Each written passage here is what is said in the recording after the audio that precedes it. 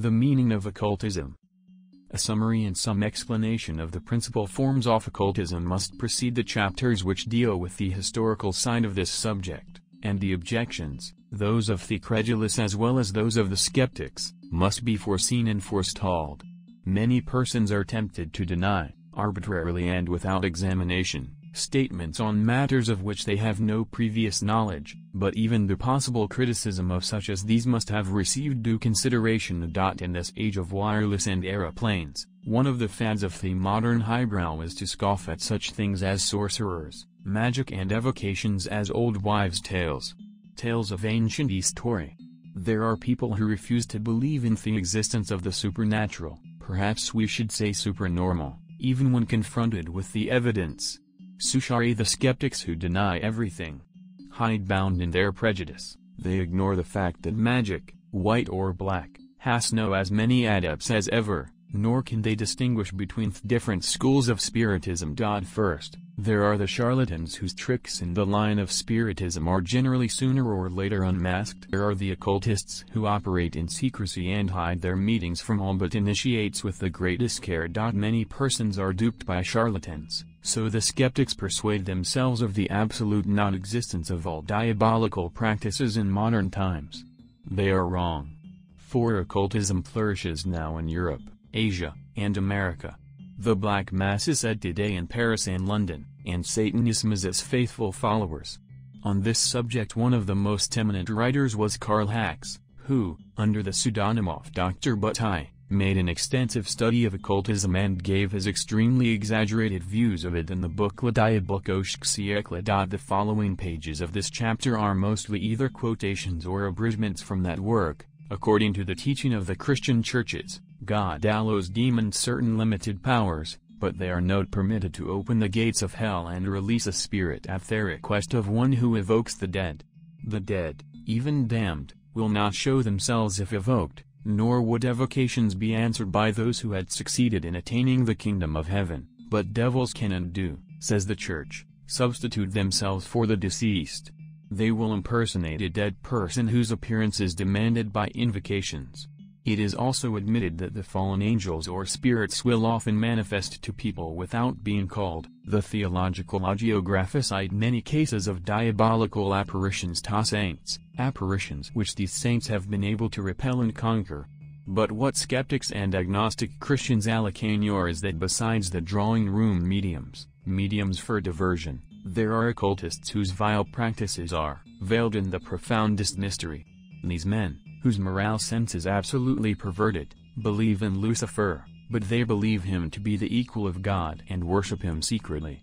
Modern occultism is on the one hand practical Kabbalah and on the other, Indian yogism, both of which have always hot-tier adepts more or less openly. The Kabbalah is occult science itself.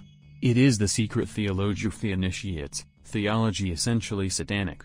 In a word, the counter-theology. Our God, the God of the Christians, is the power of evil in the eyes of the Kabbalists, and for them the power of good. The real God is Lucifer. The Kabbalah teaches magic or the art of intercourse with spirits and supernatural beings. One cannot be a convinced Kabbalist without soon becoming a magician and devoting oneself to the practices of occultism. Not that our Kabbalists or contemporary magicians practice all the different branches of occultism. Some of these have been abandoned and others are only used by charlatans for the exploitation of superstitious persons, but a great many, precisely the most criminal and perverse, are observed in the hidden dens of our modern Luciferians.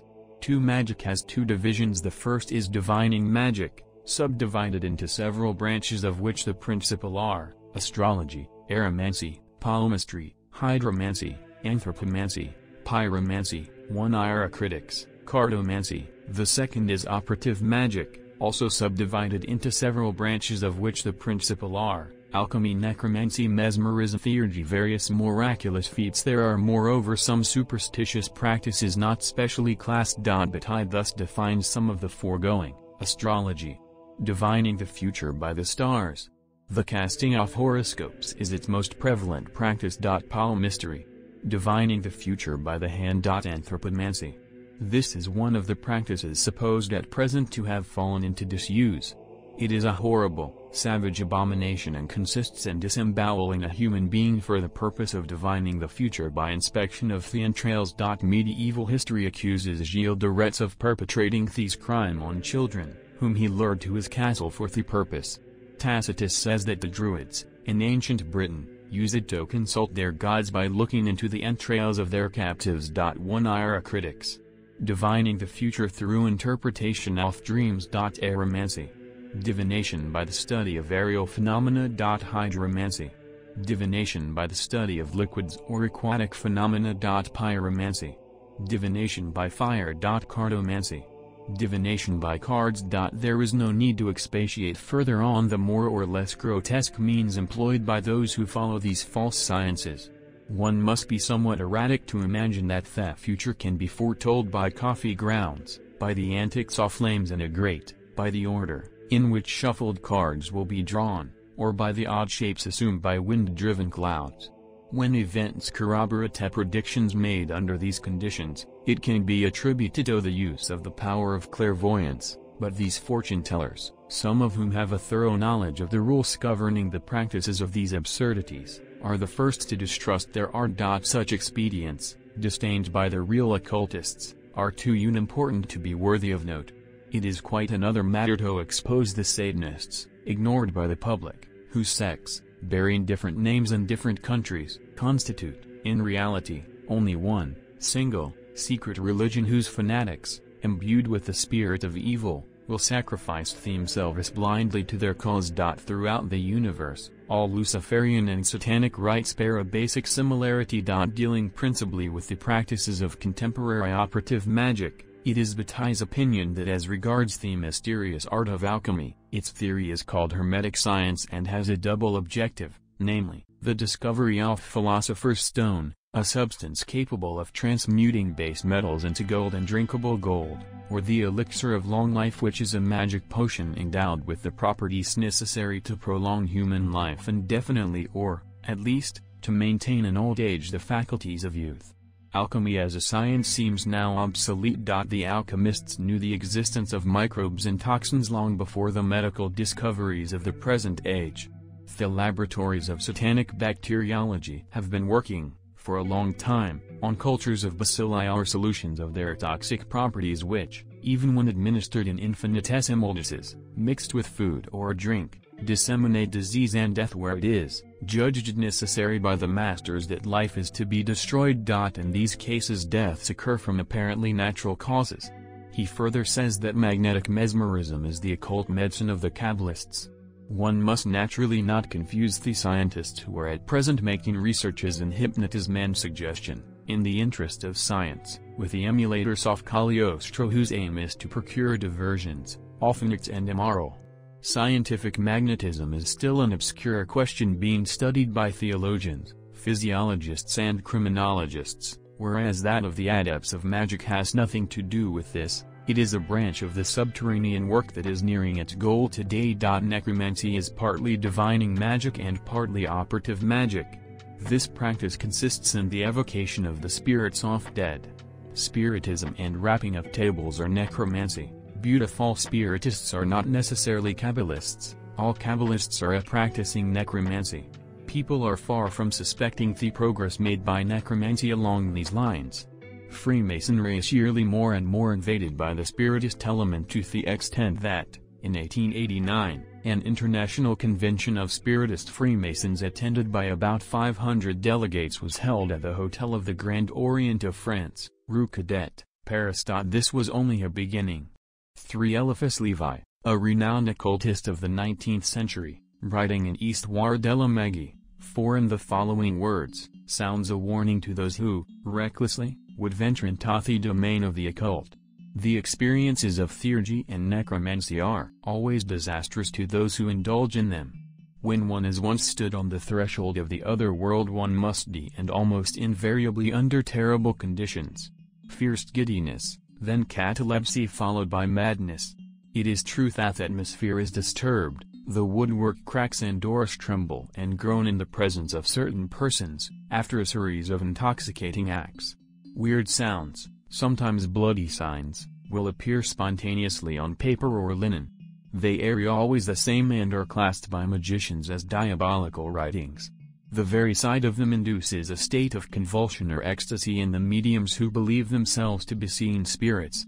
Thus Satan, the spirit of evil, is transfigured for them into an angel of light, but, before they will manifest, these so-called spirits require sympathetic excitement produced by sexual intercourse on the part of their devotees. Hands must be placed in hands, feet on feet, they must breathe in each other's faces, these acts often being followed by others of an obscene character. The initiates, reveling in these forms of excesses, believe themselves to be the elect of God and the arbiters of destiny. They are the successors of the fakirs of India. No warning will save them. To cure such illnesses, the priests of Greece used to terrify their patients by concentration and exaggeration of evil in one great paroxysm. They made the adept sleep in the cave of Trophonius. After some preliminary preparations, he descended to a subterranean cavern in which he was left without light, soon to be prostrated by intoxicating gases.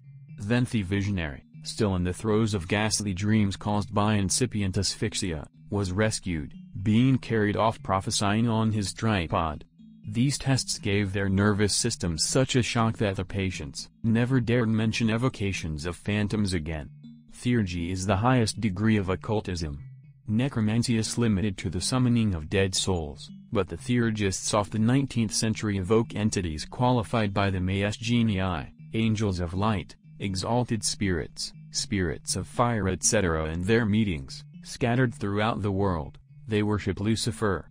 The three mysterious letters J, B, M, that the common initiates see in the Masonic temples, are reproduced in the meeting rooms of the Luciferians, but they no longer mean Jachin, Boaz, Mahabone, as in the lodges, nor Jacques Bourguignon Mole, as with the Knights Kadosh. In theurgy these three letters mean, Jesus Bethlehemitis Maledictus.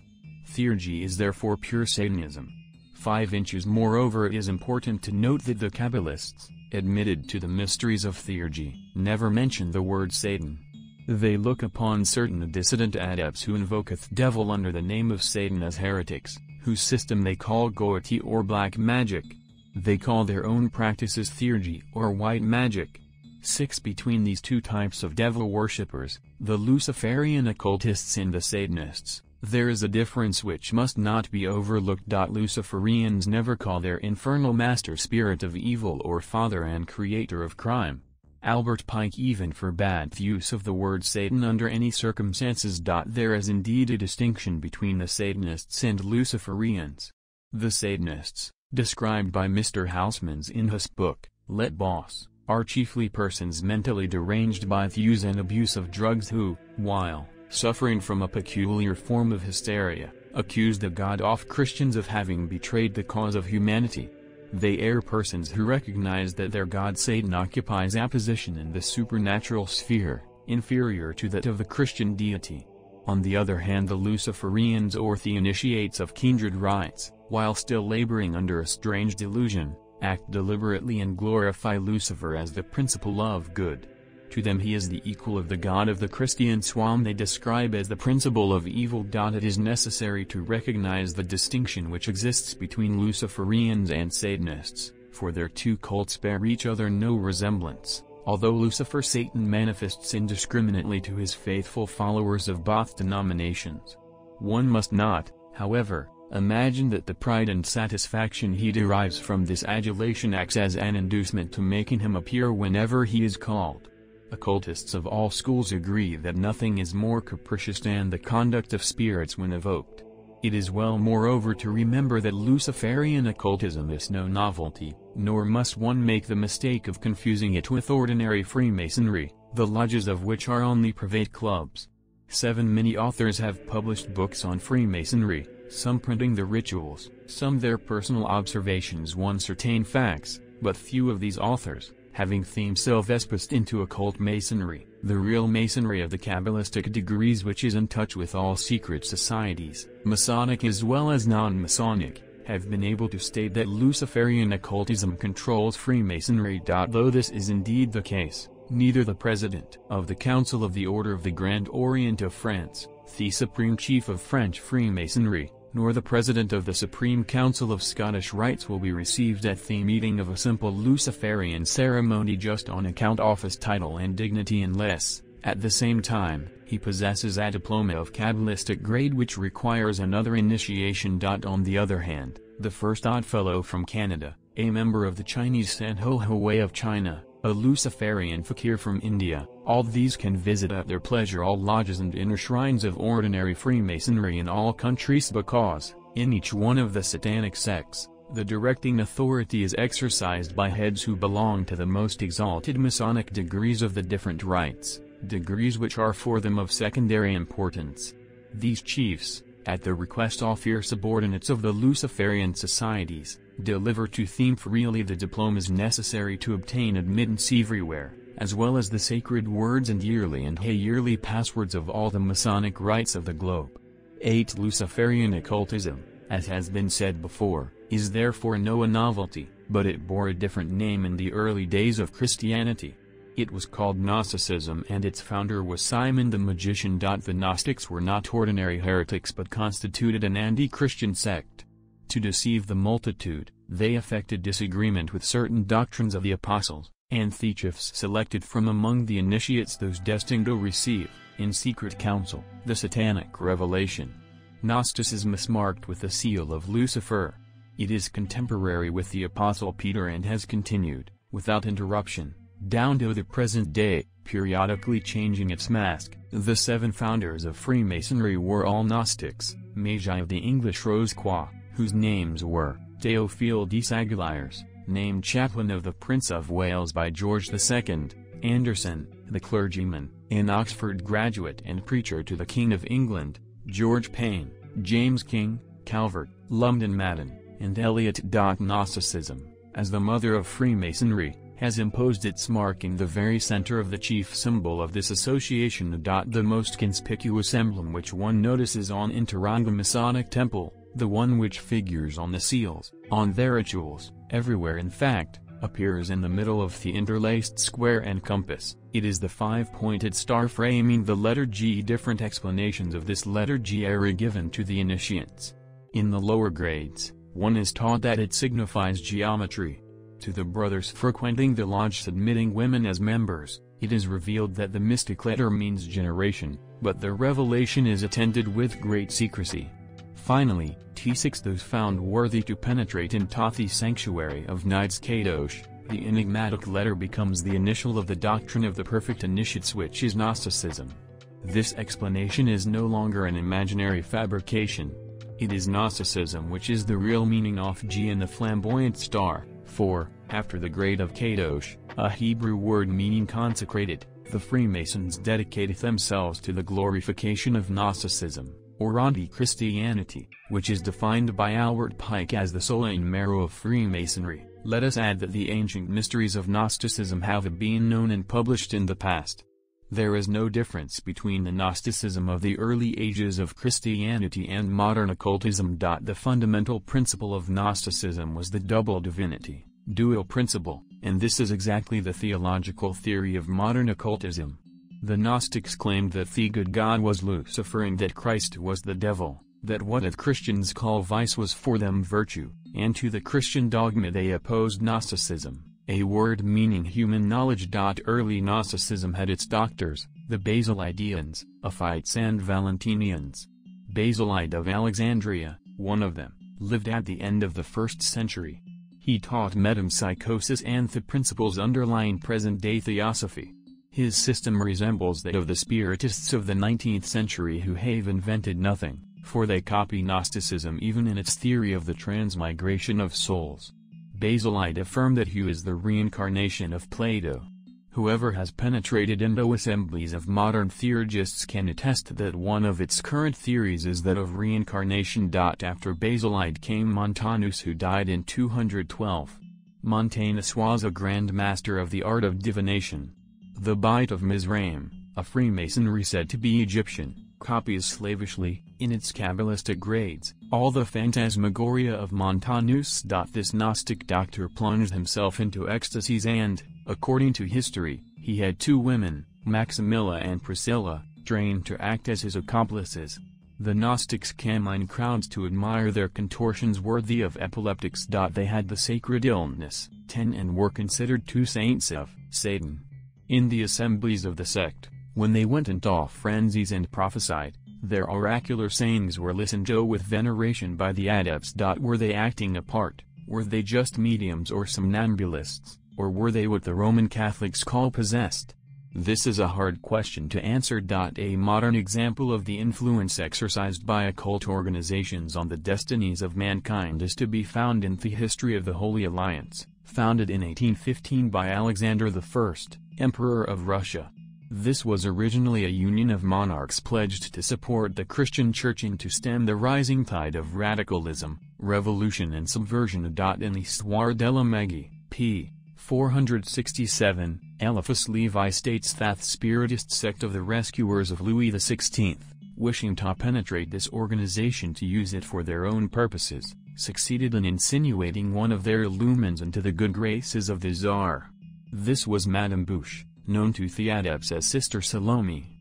After 18 months spent at the Russian court, during which she had many secret interviews with the emperor, she was supplanted by another medium somnambulist of the sect, the famous Madame de Krüdener, who acquired so great an influence over the Tsar that his ministers became alarmed at the situation thus created.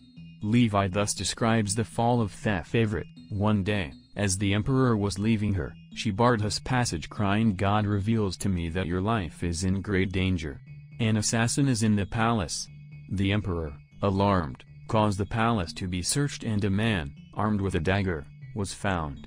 He confessed, when questioned, that he had been introduced into the palace by Madame de Krüdener herself. One wonders if the whole affair was not simply the result of a clever intrigue calculated to get rid of the prophetess. As such, it was singularly successful, for Madame de Krüdener was summarily banished from the Russian court. In De la Magonerie Occult, pages 87 to 88, J. M. Reagan tells us that science counts 4 kinds of somnambulism: the natural, the symptomatic, the magnetic and the ecstatic.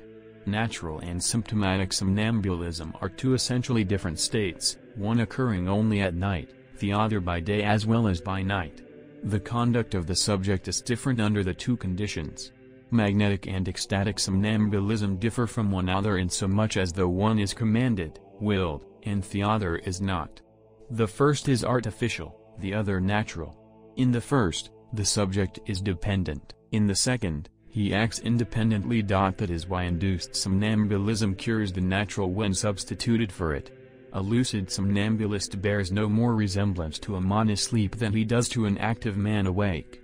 When the Gnostics practiced magic, they evoked the spirits of the dead exactly as do the occultists of today.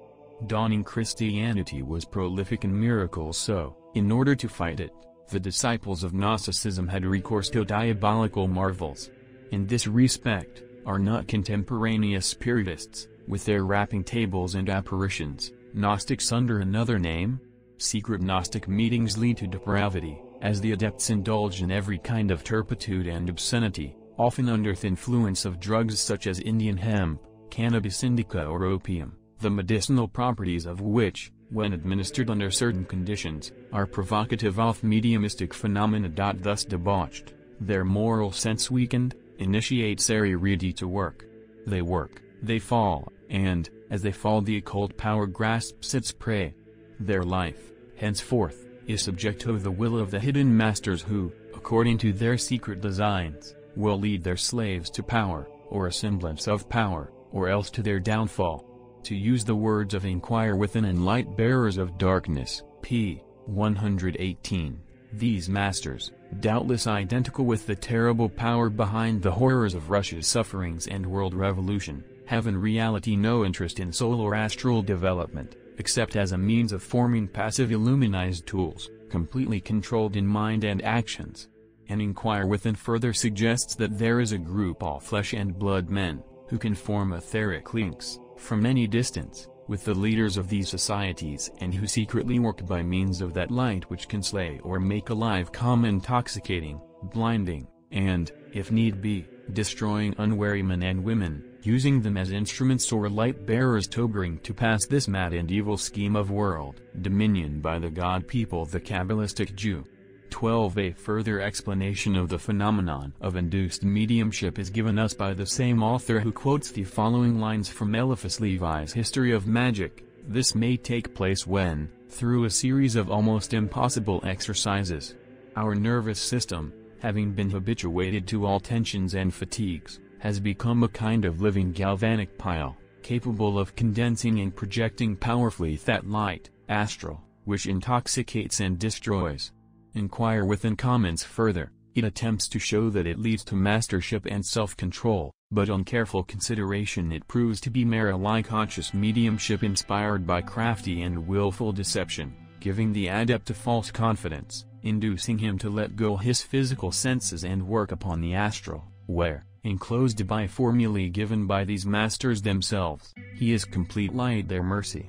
A recent practical illustration of these methods is the teaching contained in a book Asia Mysteriosa by Zambhakiva, published by Dorbananya, which suggests ways and means of communication with the hidden masters. It will be recognized by anyone having taken an interest in the progress of science along certain lines that there is nothing impossible or even improbable in the suggestion that telepathy may be exploited by organizations for their own particular ends. 40 years ago William Gay Hudson wrote on telepathy as follows: "If the power exists in man to convey a telepathic message to his fellow man, it presupposes the existence of the power in the percipient to repeat the message to a third person, and so on indefinitely, until someone receives it who has the power to elevate the information above the threshold of his consciousness, and thus convey it to the objective intelligence of the world. Nor is the element of time necessarily an adverse factor in the case, for there is no reason to suppose that such messages may not be transmitted from one to another for generations. Thus, the particulars of a tragedy might be revealed many years after the event, and in such a way as to render it difficult, if not impossible, to trace the line through which the intelligence was transmitted. For Spiritist, the easy and ever-ready explanation of such a phenomenon is to ascribe it to the intervention of spirits of the dead. But to those who have kept pace with the developments of modern scientific investigation, and who are able to draw legitimate and necessary conclusions from the facts discovered, the explanation is obvious, without the necessity of entering the domain of the supernatural. 13. On the subject of hypnotism and crime, Hudson, writing further, reaches however a fatally false conclusion which for many years remained unchallenged. He states, p. 140, "It is true that, on ordinary questions, the truth is always uppermost in the subjective mind. A hypnotic subject will often say, during the hypnotic sleep, that which he would not say in his waking moments. Nevertheless, he never betrays a vital secret. That this is true is presumptively proved by the fact that in all the years during which the science of hypnotism has been practiced, no one has ever been known to betray the secrets of any society or order. The attempt has often been made, but it has never succeeded." Hudson attributes this reticence to autosuggestion, opposing the suggestion of another. This however is not the case, for, where a member of a secret society or order is concerned, that member was already hypnotized during initiation, and it is not his will that guards the secret, it is the will of another, the will of the lodge. How many people know that hypnotism is about all there is to initiation? Hypnotism and fear. The rest is camouflage. In the event of this statement being doubted, we quote herewith from Freemasonry Universal an article which needs no further comment. 14. The stewards prepare the candidate, the Tyler first, and afterwards in turn the I.G. deacons and junior wardens should inspect the candidate to see that everything is strictly correct. The preparation symbolizes poverty, blindness, or ignorance and poverty of spirit, but it may also signify a purification, that the riches and pleasures which bind one to the material side of life are discarded and the spirit blinded to their attractions. The bearing of the right arm, left breast, left knee and right heel being slipshod, are apparently a reference to the awakening of occult centers in one's being, which may only become active when purification of the whole nature has begun. The very specific character of the preparation points to real knowledge of the occult physiology of the process of initiation on the part of those who originated the method which has been so faithfully preserved. Certain forces are sent through the candidate's body during the ceremony, especially at the moment when he is created, received and constituted an entered apprentice Freemason. Certain parts of the lodge have been very heavily charged with magnetic force, especially in order that the candidate may absorb as much as possible of this force. The first object of this curious method of preparation is to expose to this influence various parts of the body which are especially used in the ceremony. In ancient Egypt, there was another reason for Theocracy preparations, for a weak current of physical electricity was sent through the candidate by means of a rod or sword with which was touched at certain points. It is partly on this account that at this first initiation the candidate is deprived of all metals, since they may very easily interfere with the flow of the currents. All kinds of nice inspiring symbolical interpretations of the ritual are generally given for the benefit of people who seem to want them, but it is here evident that the candidate, unknown to himself or herself, has acted throughout the ceremony of initiation under the stress of hypnotism. No longer a free agent, the initiate takes the oath under hypnotic force, which has also been used to instill into him the feeling of fear. Fear guards the secret of initiation, fear born under the power of hypnotism to serve henceforth as the controlling agent of the initiators over the initiated. The right worshipful master must be a genuine occultist, as it is up to him to charge, hypnotize, the candidate, for to give this in the words of Freemasonry Universal, the R.W.M. gives the light, the pure white light of truth and illumination. 15 Illumination, alias Kundalini, alias Serpent Power, alias Electromagnetic Force, alias the Sex Force, etc. Even in our Western world, anyone wishing to study Hatha Yoga can learn to neutralize the action of gravity and go some yards up in the air. This stunt, and the assumption of any size at will, are tricks for which training is essential, and if one works at it hard enough, one will eventually be able to mesmerize people for one's own purposes, business, political or other, thus following the lure of the occult to a sinister end, i.e. black magic. 16 We will here observe that the miracles performed by Jesus Christ bore a distinctive feature, often overlooked, namely, that in every case altruism was the source of their inspiration. Thus they were a symbol of charity. This gives us the esoteric explanation of his silence when taunted on the cross. He saved others, himself he cannot save. Sooner than use this power for personal advantage he caused death. Gnostic miracles, such as that of being buried alive for a period of time which constitutes the Hindu religious rites of samadhi, have no ulterior charitable purpose.